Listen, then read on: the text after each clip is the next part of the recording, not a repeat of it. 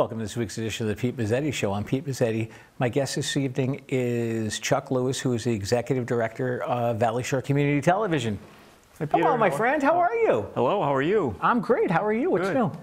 There's a lot new. I haven't seen you in a while. How are you doing? I'm great. What number show is this for you? Let's see. We surpassed 500, so we're probably in the middle of the mid 500s. Okay. So you're probably our most active in-house producer as far as production of talk shows here at the studio. That's awesome. Congratulations on that long run of well over 500 shows. And well, thank you for hosting me. You've brought a lot of guests through our doorways here at the studio, and we're very proud of you and all the work that you do. A lot of changes here at the studio. I know. We have some wonderful new ladies running the studio for us. Let me tell you a little bit about them. Okay. And hopefully maybe they'll even edit in a little profile shot of the two of them working, because they're both behind the scenes right now directing this shoot. Right. Joining us, one of our field producers who took over for the cable access position that Chris Morgan held. That's right. Miss Emily Miner. So she comes with a great experience. And has done a wonderful job through training. Chris handed the baton off to her. They trained together for about a month before he left, and she's done a wonderful job and assisting her as the studio, I guess, i.e. production, coordinator, manager. Plus, she's one of our most incredible field producers, doing wonderful digital storytelling on the field. Is one of my former students from my HK days, Miss Anne-Marie Lepard, who joins us. Award-winning producer, I should tell you, that when she was with me at HK, she won a national award from the Student Television Network for Best Documentary produced in all of America. Really? And so when she graduated just recently from Hofstra University, we were excited to offer her a position. So she's working just short of full-time. Emily's our full-time position, but I think between the two of them, they collaborate wonderfully together. One of the things I've been most impressed by the two of them is that they are both of them have congenial personalities, and watching them work with the clients that we've built over the years, and the tremendous amount of outreach that they're doing. They're knocking on every selectman's doors in the 9 towns that we serve, inviting them to come on a monthly basis and tell their story. Just one of many things going on, and producing a lot of humanistic stories in the community, and just really turning over the leaves. Just before this morning's been a long day, as you know, and we hosted the Westbrook Chamber of Commerce here this morning, and the two of them did a wonderful job hosting that breakfast meeting here, and a great opportunity to network with business leaders in the community. Just so many great things going on, and the thing that they bring to the table that I remember, one of the things I used to look for in my students is passion. Yeah. I overheard one of them saying this morning, I'm not going to throw Emily under the bus, that she really loves coming to work every day. She loves her job, and that's the kind of thing that any employer wants to hear, that they bring a tremendous passion to their job, and it's evident in the work that they're doing. So absolutely. So we're really happy about that. We've just become the benefactor of about $115,000 grant that I was able to write, and so we're continually updating and improving the equipment and updating the equipment to stay state-of-the-art in this facility. Right. Some of the new unique things that we have coming in from this new grant is, we are a broadcast facility, but we're officially going to have a high-end cinematic broadcast camera. We're also looking at purchasing a drone.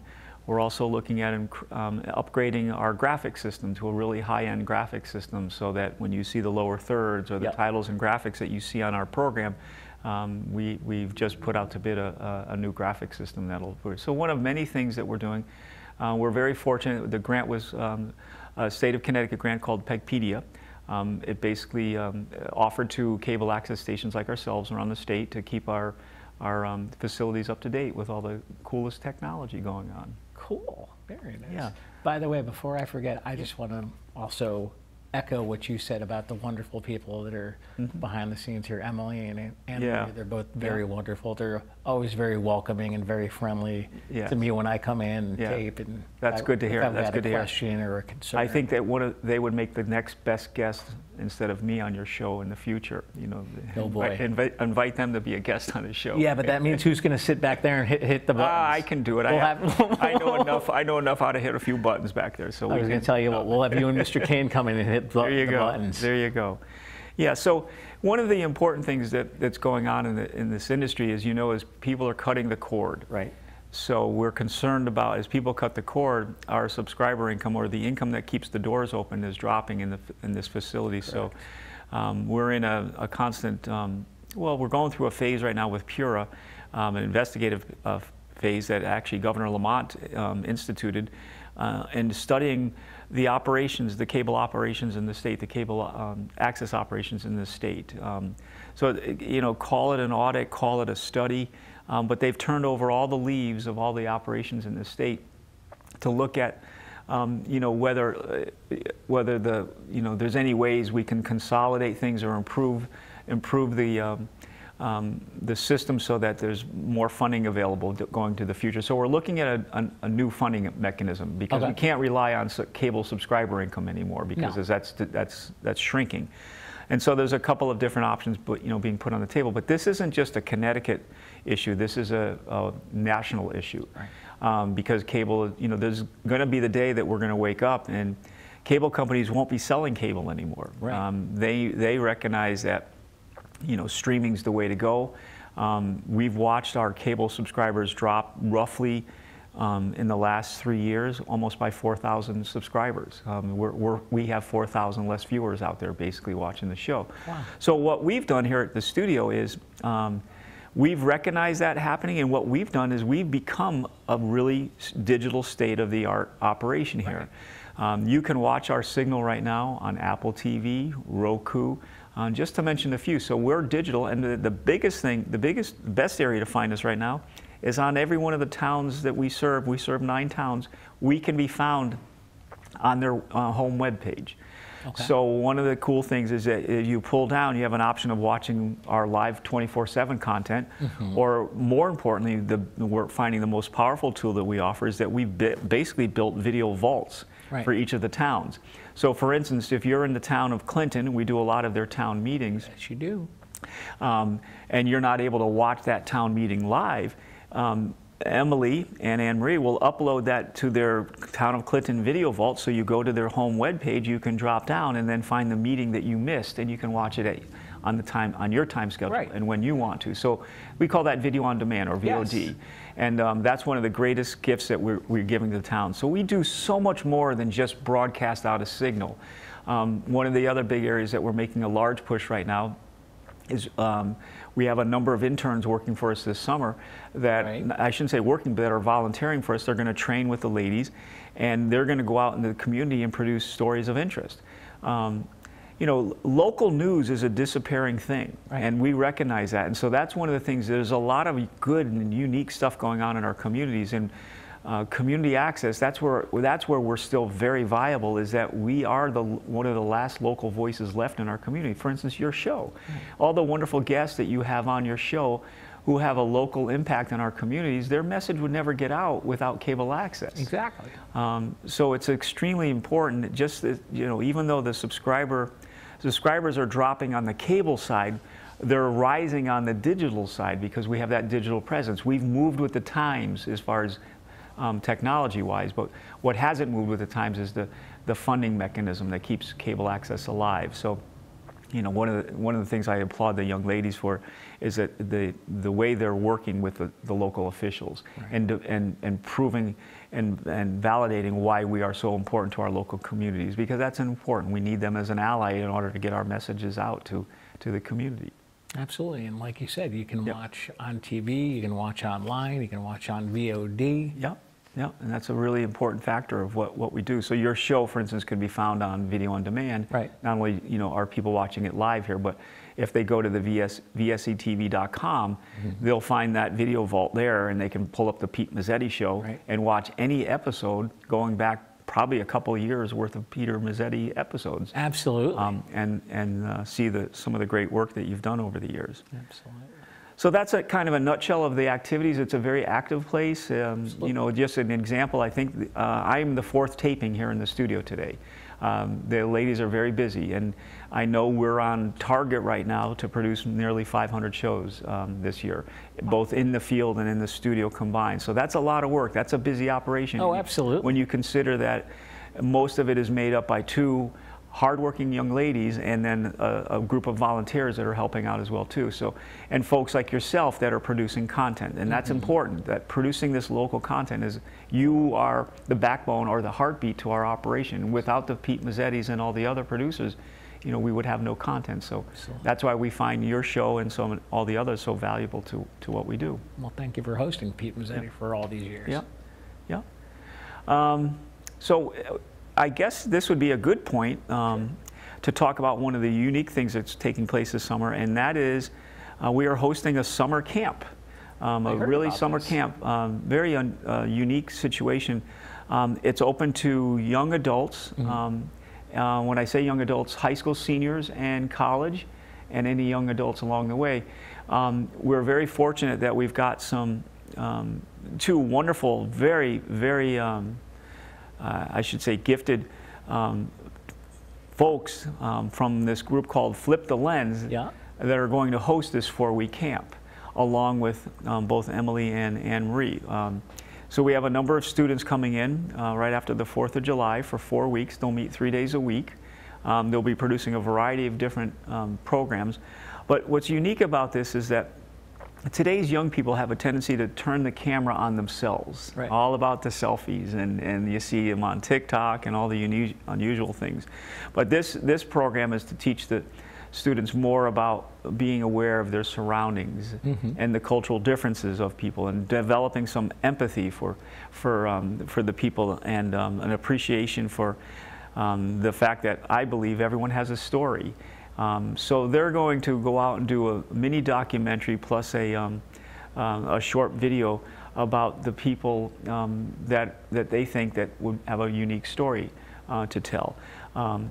So we've got some video, and I know they're going to run it in a little bit, but let me tell you a little bit about it. Sure. So one of the unique things is that the takeaways from this is the objectives that the students will be learning that we're really proud of is that it's going to teach these young people a lot about storytelling. Right. You know, everyone can pick up a camera, and I've seen a lot of my students, I've been in this field for 35 years, there's a lot of people who have strong technical skills, but one of the most valuable and important skills is the ability to tell a story. And that's one of the gifts that these people are going to take away from this, one of the outcomes and objectives that we're hoping that young people will take from this.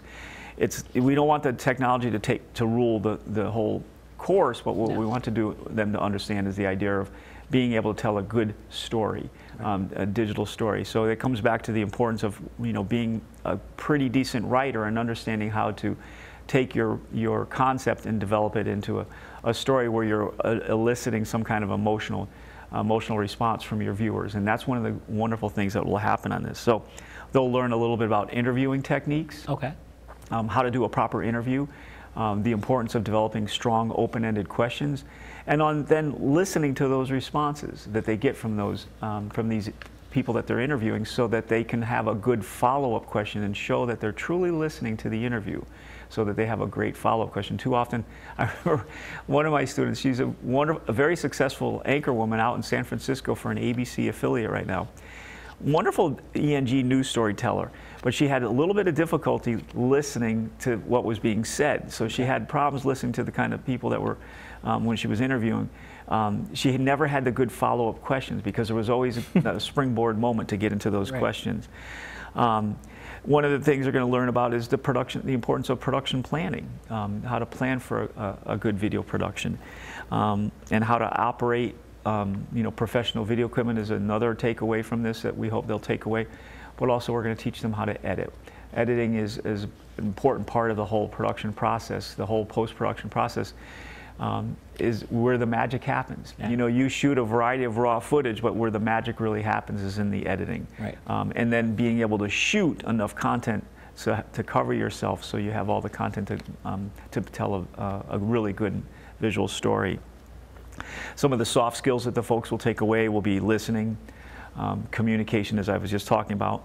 And then the other big thing is for young people to learn how to collaborate with each other, teamwork. Right. Teamwork is a really important aspect because when they go out into the real world, collaboration, teamwork is a big part of the working team in any company that they go to work for someday. And then the other soft skill that we hope they take away from is being curious. Absolutely. Just being curious and listening carefully and to your surroundings, and having a great respect for those for others around us, that even though we may all be different, but you know, everybody has something very unique to offer. I used to challenge my students every time is to find someone. There was this guy, I used to love him, Steve Hartman for CBS. He was kind of my mentor back in the early days when I was developing my good storytelling skills so that I could teach them. I love the way this fellow told stories. He still works for CBS. I was going to say, he still works. Yeah, he's still a wonderful CBS reporter. But he goes out and does those wonderful human stories about people. And one of the ways he used to find who he was going to do the story on, he would go to a phone booth, paste a phone book on the wall, and throw a dart at it. And wherever that dart landed, he challenged himself. That was the person he sought out to do the story on. Really? So he didn't look for somebody somebody of prominence, or somebody that was, you know, in a political arena. Right. He just chose the everyday Joe that had, you know, and challenged himself to elicit a story from that person. And that's one of the takeaways that we hope that these filmmakers will take from this camp, this process. And so that forces then the other soft skill that will be taken away here, which is critical thinking, and then developing confidence so they can be good storytellers.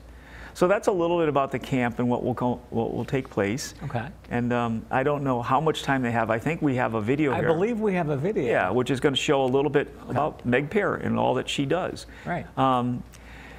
This is the organization, and she's got a wonderful platform already, a presence on YouTube, many videos, dozens and dozens of videos. These are some of the people that all over the world she's unified this and reached out to all these storytellers from all over the world. So we're going to be contributing from our part of our corner of the world to some of this unique thing that's unique storytelling that's going on.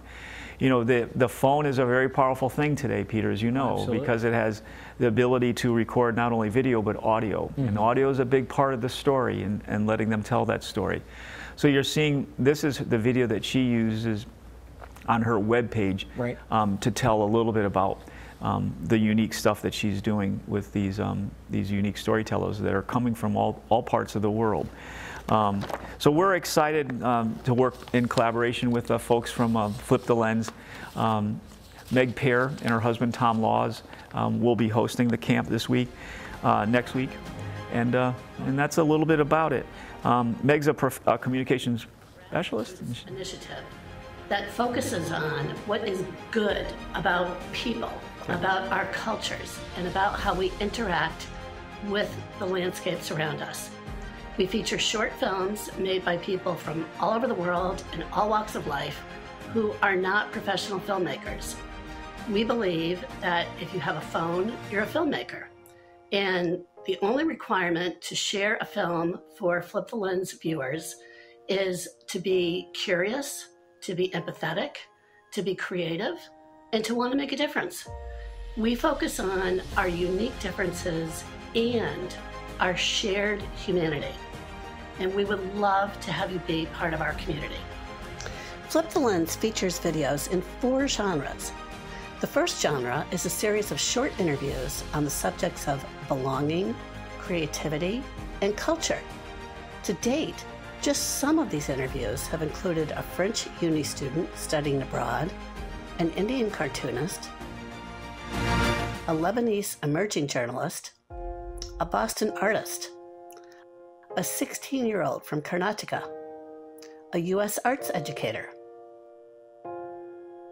a student from Bhutan, a hairdresser, college freshman, a dancer and community activist, a seamstress, and a therapist. The second genre is mini cultural documentaries that profile people who are engaged in bringing to life and preserving cultural traditions and practices.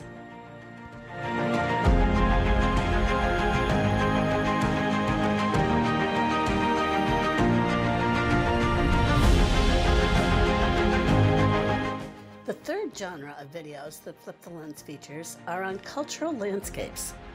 These are places that have been influenced by humankind. A cultural landscape can be shaped by a single person or the site of a massive event. It can encompass vast expanses or be a tiny plot. Cultural landscapes can be considered works of art, narratives of a people, and expressions of regional identity. The fourth genre Flip the Lens offers are point-of-view video essays. A video essay is a short film that explores a specific topic, theme, person, or thesis. Flip the Lens video essays to date have looked at identity, belonging, connection, cultural traditions, COVID, and being human. The world is a very heavy place right now. There is a lot of anguish.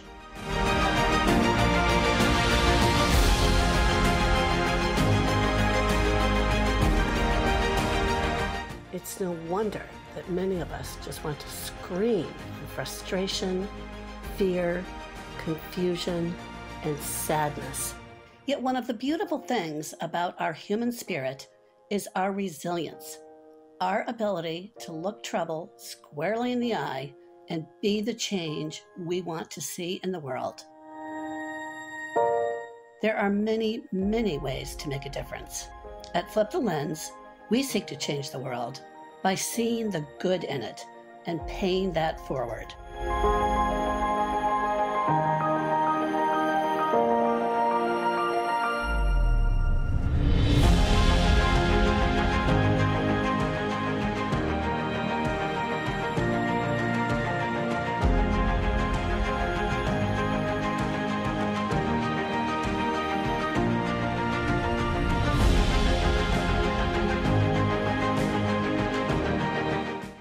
Thank you for your interest in Flip the Lens. And if you'd like to learn more about how to contribute a video, check out the links below. And otherwise, you can support people who are trying to capture what's good about the world and share it with others here on Flip the Lens by becoming an active subscriber and commenting and sharing the videos that you check out. So thanks again, stay safe, and be well. If you enjoyed this video and are interested in culture and our human condition, why not subscribe? You would make our day.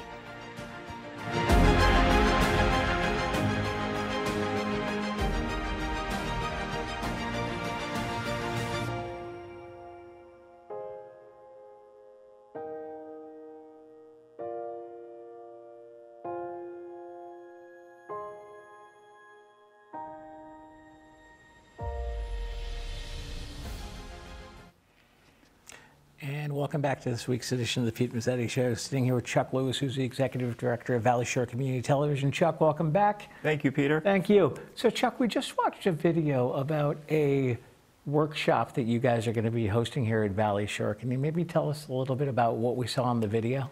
Yeah, so that was a nice overview of the whole Flip the Lens concept, which as we were talking about before we went into the video, is basically an opportunity for the cameras to make a difference by making a video, as she said there, which was kind of point. The power of the camera and both audio and video can do a lot of good in the world. As she said, there's a lot of heaviness going on in our world right now, and it's an opportunity to bring out the positivity that's going on.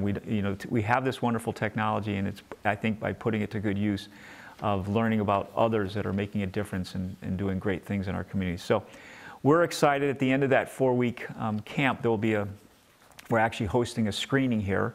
I believe it's on August 3rd at 4 o'clock, and we welcome those viewers that are watching this to come see the final work of the young filmmakers, the emerging filmmakers that are going to be here at that workshop. And we'll be doing a screening that night, showing the pieces that group, the students in that group have developed, along with having some refreshments. And we're inviting both town and people of prominence, and we hope to have the media here as well too to report on it, because this is the message, the takeaway here is so important, and Right. and we're really proud to be part of the whole Flip the Lens concept, and this is one of hopefully many other events like this that we hope to work with them. We see a great collaboration and marriage here, working with the folks from Flip the Lens, and you know we support, and one of the reasons I got involved is because I love the end message. I love what the message is all about. And it's if you think about it, it's an important message that we need to get out there. And we have a wonderful facility, opportunity, and the equipment to help these young filmmakers to do that. So we're excited about it, and thanks for letting me talk about it. Yeah, no, Show. Appreciate it. Absolutely, Yeah. not, absolutely. Yep. Now, if people want more information on the TV studio and how to get involved, all the information that they need is you can go Real on easy. VSCTV. Yeah. Yep. VSCTV.com. We're easy to find, and Find it all. yeah. Even if you forget the easy, just type us in VSCTV, and it'll come right up. It's at the top of the search engine when you use Google. And, Absolutely. we're happy to see that. So that's in a nutshell the great things that are going on here, and we're excited. It's gonna be a very busy summer at Valley Shore Community Television. A very busy summer. So. And we've got a little bit more time left, so we've got Yep. I want to actually thank you again for hosting Pete Mezzetti and Yes. the Pete Mezzetti Show for all these years, Yep. because I've been with you guys since you guys first opened, and Yeah. Well, you were with I was Comcast before us. I was. And before 2013, when we're coming up on our 1-year anniversary. This July will be 1 year of 10 years. 10 years. I was going to say 1 year. No, 1 year. no. I meant 10 years. It's our 10-year anniversary. That's right. This July. So we're excited. It's been a wonderful 10 years. A lot of growth in those 10 years. Oh, yeah, a lot of growth. Absolutely. Yeah, so that's one of the many great things going on. But what else can I tell you, Peter? Well, Okay. we're actually almost out of time. Okay. So I got to wrap it up because All right. Emily's right. in my ear Okay. telling me to wrap it Sounds up. good. But before we do, I want to thank you for coming down. Hopefully, we'll see you again soon. Okay. Very Thanks, good. Chuck. Thank you for Thanks, having bud. me on. I appreciate it. You got it. We'll On take behalf some- of Chuck Lewis, I'm Pete Mezzetti. Thanks, good night. We'll see you next time.